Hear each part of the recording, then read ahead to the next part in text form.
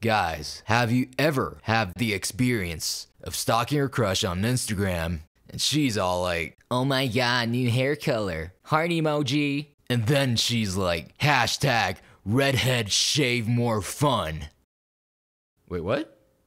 Oh, redheads have more fun. Huh. And she's like, hashtag no filter. Wait.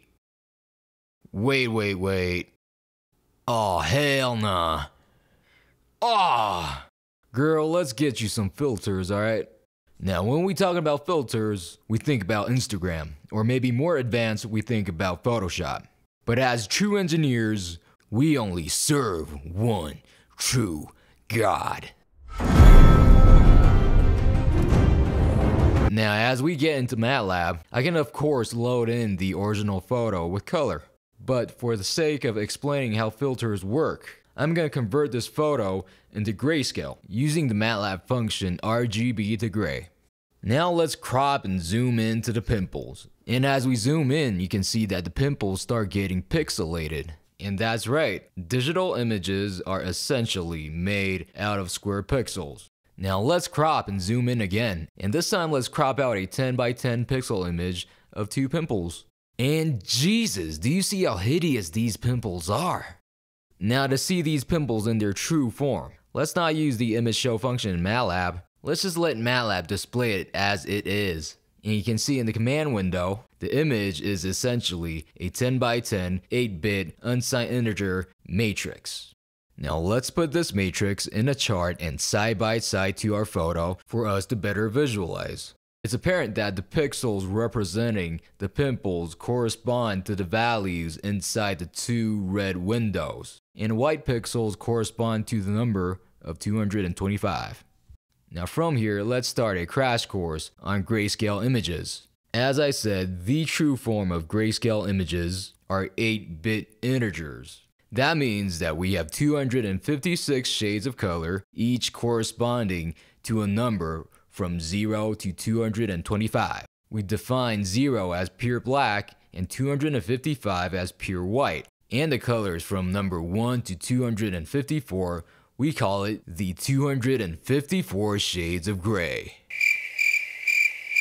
Now let's get back to filters. Let me introduce the idea of the kernel, which can be also called the mask. And I feel like the mask is a way more descriptive and also way more suitable name for this thing, and you will see why in a bit as I demonstrate. Generally, the kernel is a smaller matrix than the image, and it doesn't really have to be 3 by 3 like it shows on the screen. It can be 4 by 5, 2 by 2, 10 by 10, whatever. This little thing right here is basically your filter effect, and the elements inside this matrix is going to determine what kind of effect your filter is going to have. We apply this kernel mask onto the image using a method called convolution. The first step of convolution, which is kind of weird, is to reflect your kernel about the origin. Now you may ask, why do we do this? And let me just say, there are a lot of well-known, often used kernels out there like Gaussian or mean or normalizing. A lot of these kernels are symmetric already, thus will not change even if you do a reflection about the origin. There is also the second method of applying a kernel called correlation. Correlation and convolution are almost identical, except that when you do correlation, you don't have to flip your matrix about the origin when you start off. And you gotta know, the difference of using convolution and correlation is a whole other topic itself, which I might cover in a future one. But for now, just know that when we're talking about filters, use convolution. Alright, shut up and flip it, and let's get back to the method.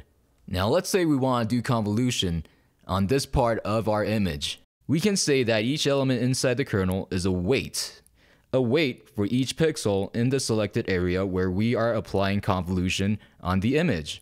We multiply the weights to the pixel value in each corresponding location, add them up, and generate a weighted sum. We take this weighted sum and output it onto a new empty image. And most of the time, if the kernel is symmetric, we output it to the same coordinates as the center of the kernel. And of course, you can program your filter so that it outputs the weight to somewhere else.